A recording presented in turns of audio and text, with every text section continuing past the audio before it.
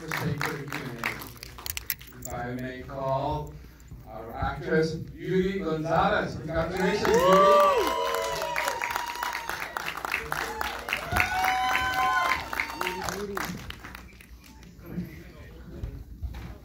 And also the producer, JOJI ALONSO.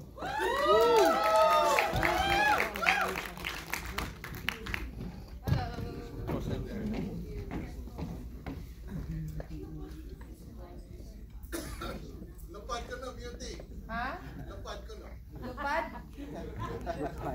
How was it? I hope you guys enjoyed. Excellent. Thank you so much.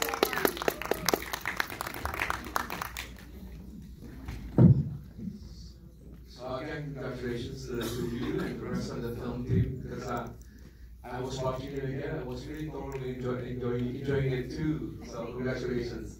So Beauty, on your performance, what do you like about the horror genre? Because you were also very good in My Mother's Skin, and now this. Is there any difference in the way you act, whether it's a regular drama or horror, or it's the same for you? Well, thank you for that question. Actually, when you do TV shows, you already know where you came from and what's your ending. So you know how to draft your character. While doing horror naman, it's more challenging and fun because you have to be imaginative, you have to be creative, because you have to have different ways of scaring people or different ways of attacking it.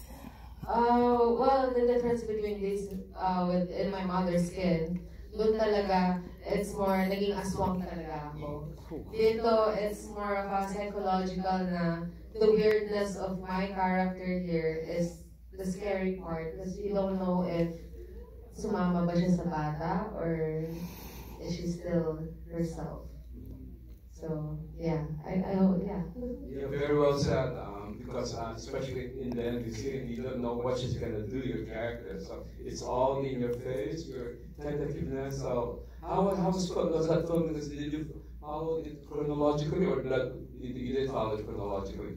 Well, I hope we have that privilege in the Philippines. We can do crowded, yung scene by scene, but I don't know, with the guidance of our writers, Sir Lodo, and of course our director King, and our producer, who's always on check na are we doing well on set. Thankfully, nagawa naman namin more than what we expected it to be. And yeah, it's hard, but you know, that's the fun part about it. Thank you. And JOJI, this movie joins a long list of very good films that you have produced, so congratulations. Including congratulations on that one. But I understand this is like a 4-year-old script, and it was quite a journey for you. So tell us about the script journey from the beginning to finally here we are at the Manila International Film Festival, making its international debut. This script was actually submitted for the 2019 Film Festival of the Metro Manila Film Festival. Unfortunately, we were booted out. We were disqualified because after we were selected, I had to change my lead actor. Who the couple in the original submission were Derek and Chris Aquino. And Derek was doing a soap with GMA, and when we were looking at his schedule, literally he would no longer sleep if he would do this film. So it was a last minute thing, and he begged off from doing the project, so we had no choice but to get another actor, and we decided to get Gabby Concepcion. Unfortunately, we missed the deadline in complying with the change of the actors, so we were disqualified. So after that, there was a lot of hopes in pursuing the film, and I was sympathizing with our director and writer because I know they gave their all into creating the material, and it was not fair for them, although they were paid for the script. Syempre, at the back of my mind, I know how they badly wanted to see the film in fruition on the big screen. So it was like a waiting game. It was a difficult search again for who to cast, although Derek finally agreed to be recast in the movie. Now the search for the leading lady was the next problem. And then Beauty did In My Mother's Skin, and we worked together in another horror film actually, which is Abandon. So the director saw her performance in My Mother's Skin and in Abandon, and he was very excited to work with her. So finally we decided to cast Derek and Beauty in this project. So maybe it was a blessing in disguise that this movie has Beauty Gonzalez, right, Nikki? Speaking of Derek, tell us, because I think this is his first movie in the 5 years, so tell us about it. Yeah, ikaw, He really didn't want to go back to show business anymore. That's the truth. I literally used the Ninang card. I said, oh, I'm your lawyer, I'm your Ninang, I'm your friend, so you have to do this for me. So it was a slow process of trying to convince him, and then when he read the script, he said, I'll do it. And I think it's also the power of JOJI ALONSO. So speaking again about Derek, tell us how wonderful it was, or how good it was to be acting opposite somebody like Derek Ramsey. Well, at first, parang natatawa ako because a lot of you know, I'm really close with his wife. I'm her best friend. So parang noong una,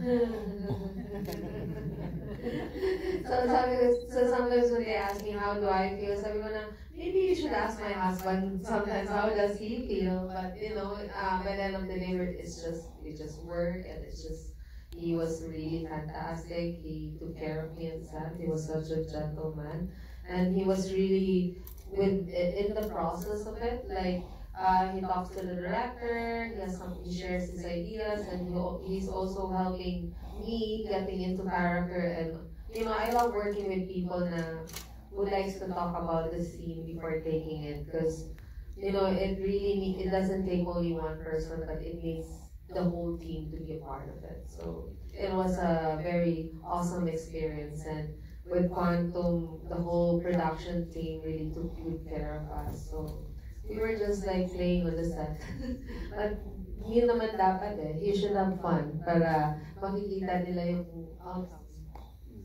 Another asset in the movie is the child actress. So wow, this was very good too. So JOJI, tell us too how you cast her, and also Beauty, what it's like to have a valuable partner in something like Erin. Well, the original child actress again was different. She was 9 years when we cast her, the original child actress. So by the time that we were doing this film, she was already 13. So the role wouldn't fit her anymore. She wouldn't be the innocent child who's so helpless and yet turns out to be very evil. So we auditioned like 26 kids. I know it was more than 20, less than 30. And among them, there were 3 who stood out. But when I looked at their features, one didn't look innocent. I mean, I couldn't see in her eyes the innocence that I was looking for. So finally, King, our director, and I, we agreed on Erin, because when she did her workshop with her acting coach, she was really good. But it was a difficult process because since we were working with a child, we had to have a psychologist on set, which is additional cost to RUBEN. So, but you know, we needed to take good care of her. Her mom was also on the set, and she's only 7 years old. So after her initial scenes, even Derek said, "Where in the world did you find her?"